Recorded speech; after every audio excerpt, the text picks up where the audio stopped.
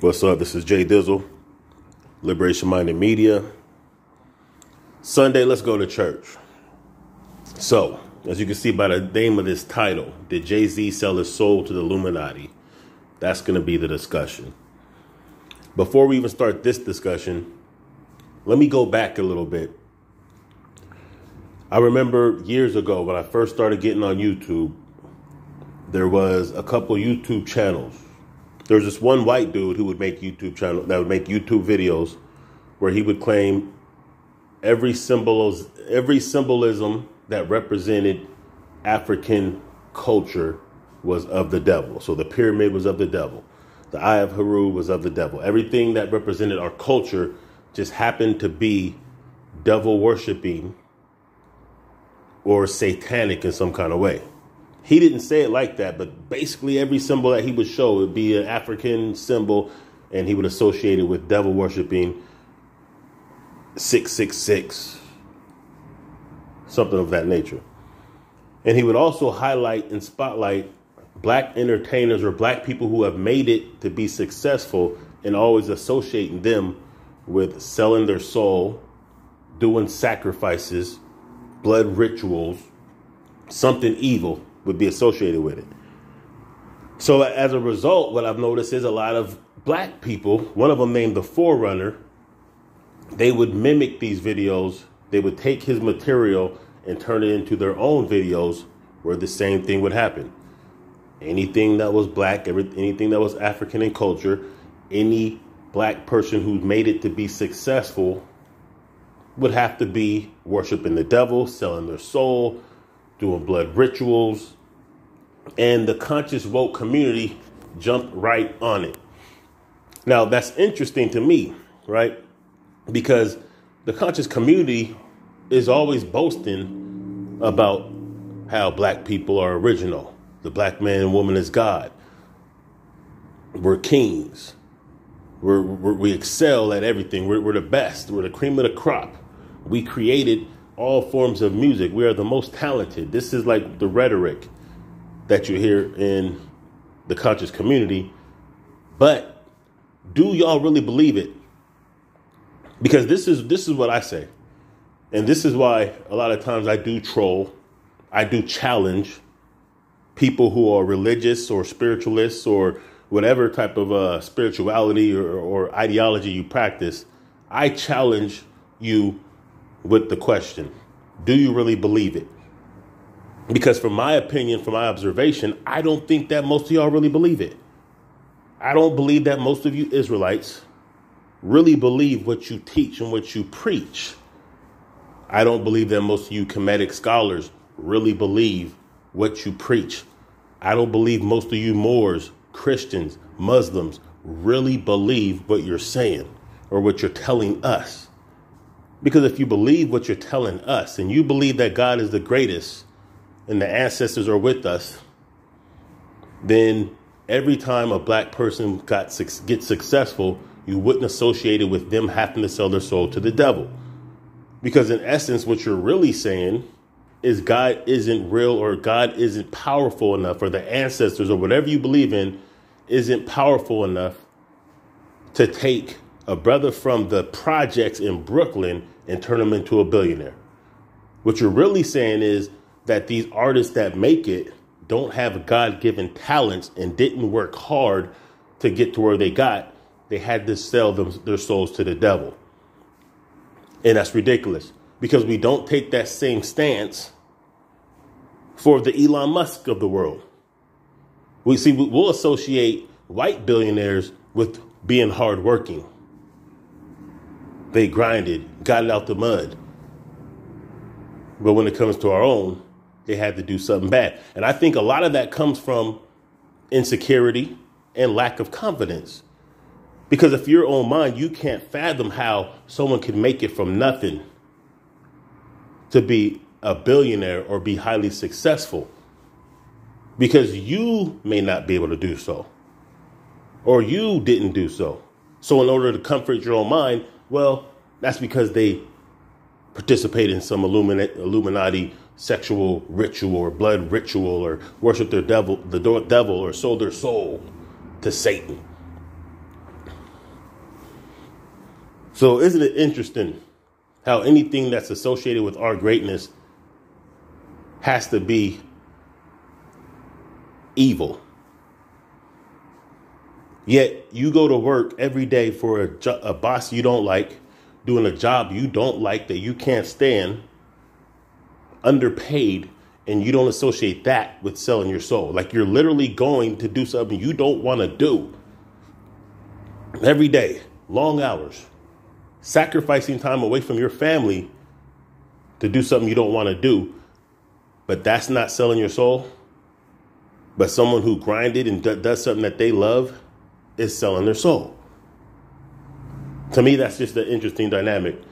And it's one that I wouldn't assume would come from those who say that they love themselves, loves them people, understand the greatness of our people, and understand the power of God. See, why don't we give credit to God for his glory or her glory or its glory, for being able to take people who came from nothing and turn them into great success? Why don't we take inspiration?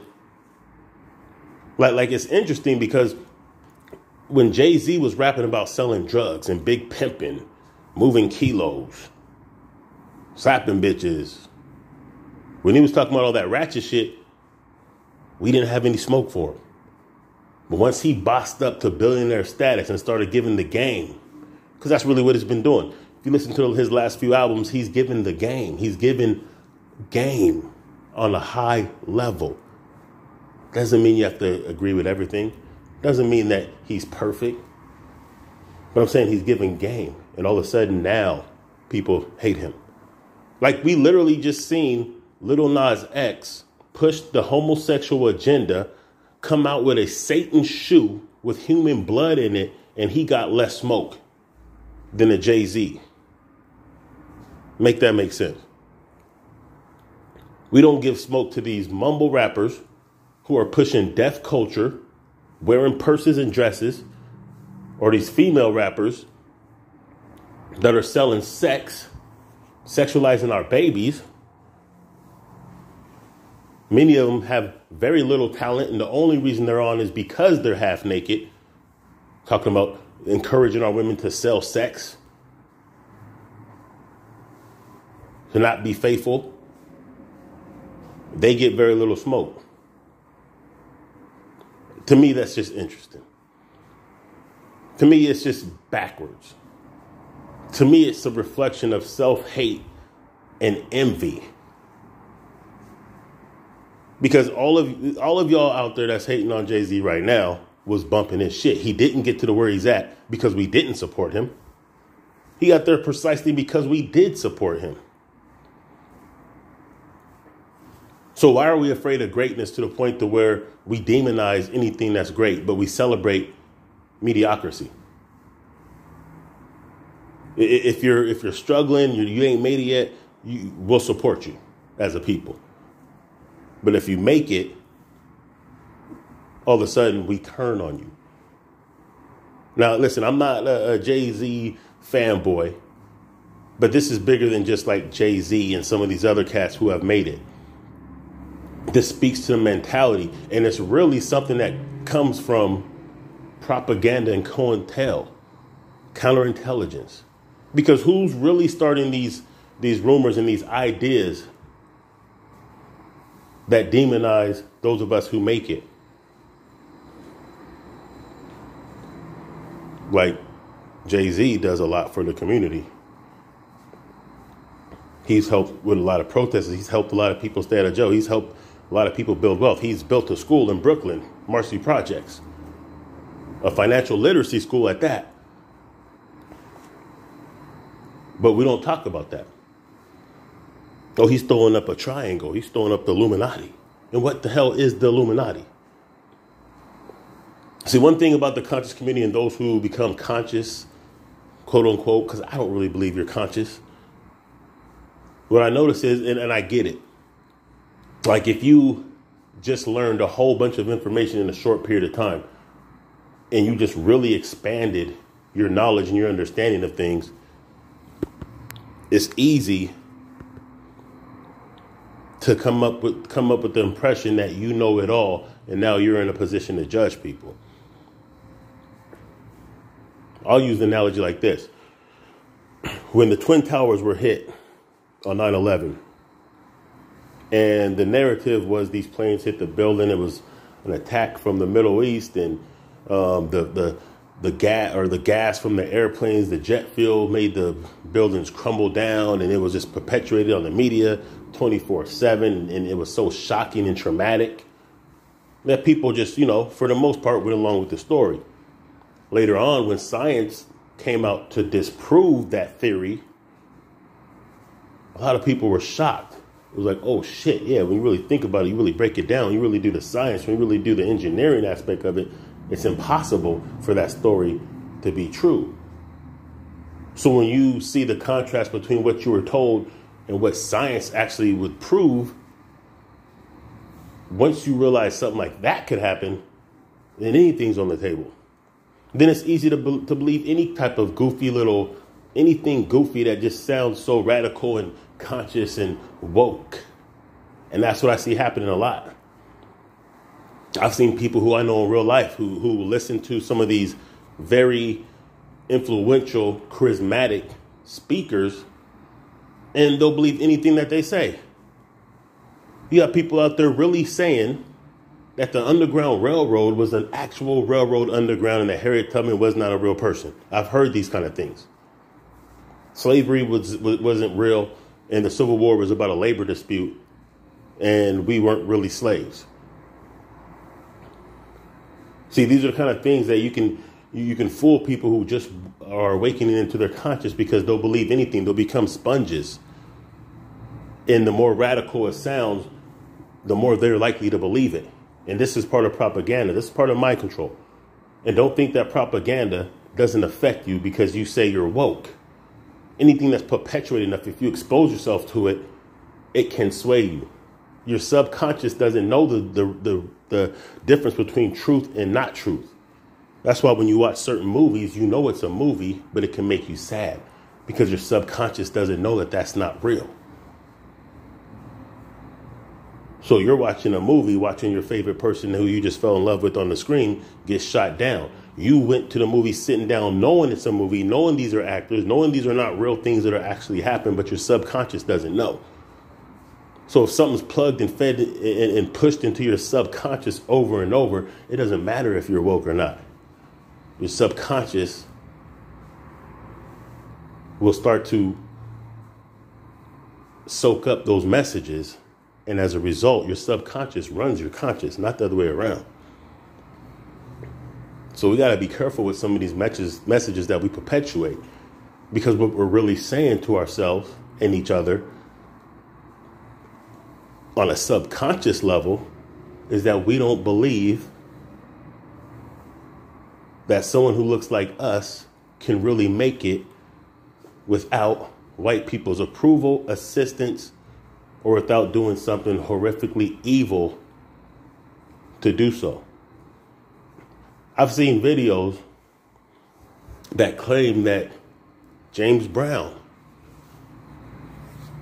went to the crossroads and made a deal with the devil, and that's how he became famous. Now, James Brown is the hardest working, most talented person of his era. But instead of accrediting his hard work and his talent and maybe the blessings of God to his success, people would rather associate that with the devil. So on another subconscious level, you're saying that the devil is more powerful than God and that all blessings really come from the devil.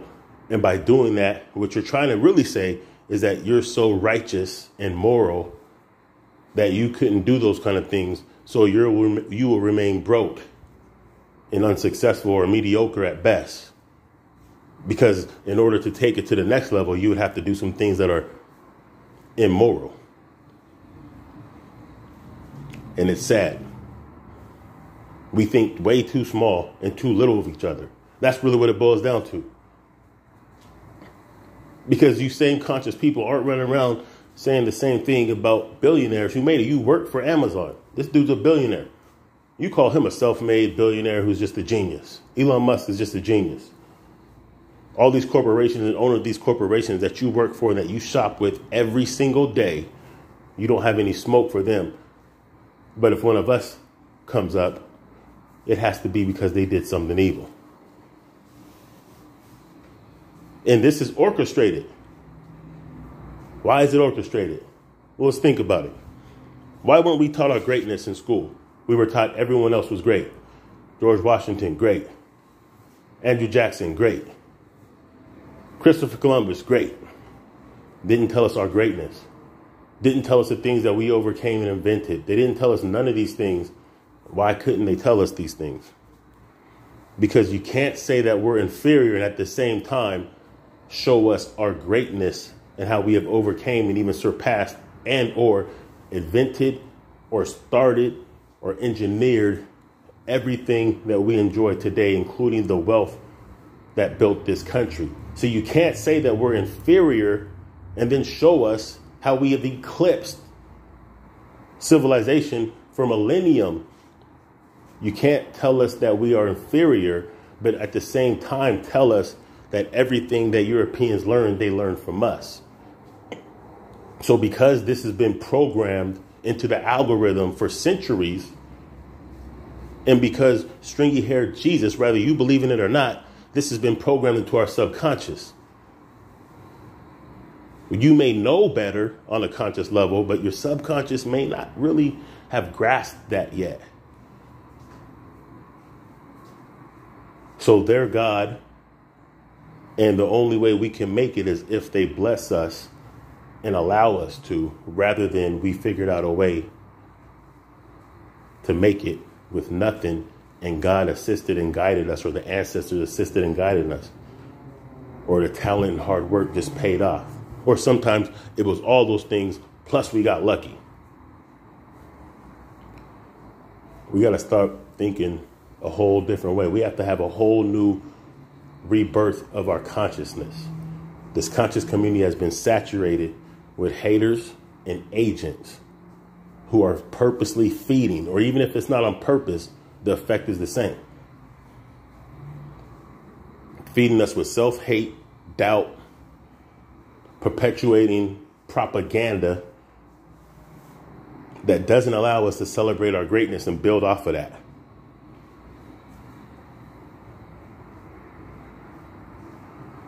Think about that.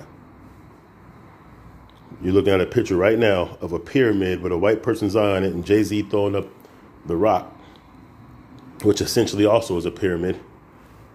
And we're saying that that's devil worshiping. But who told you that the pyramid and the Eye of Horus and all that was evil? Who told you that everything that associates to African spirituality, African greatness is evil? And then let's think about what that really means. Because if that's evil, it's evil to who? Who is it a threat to? Is it a threat to us for us to awaken in our consciousness and our greatness? Or is it a threat to white supremacy that only is able to maintain itself by pushing the ideal that they're superior to us and anything that we do is inferior, or anything that we believe is inferior? And this is the same reason why they told you voodoo was bad. Although I've never seen any wars over voodoo and people making you accept voodoo. I have seen Christianity and Islam slaughtered by the tens of thousands. I have seen Christianity and Islam being used to justify over 1,000 years of enslavement of darker people. So a lot of times it's really subjective. What's evil to one isn't evil to the other. See, back in slave days, they would tell you that you had drapetomania, a psychological disorder, if you wanted to be free.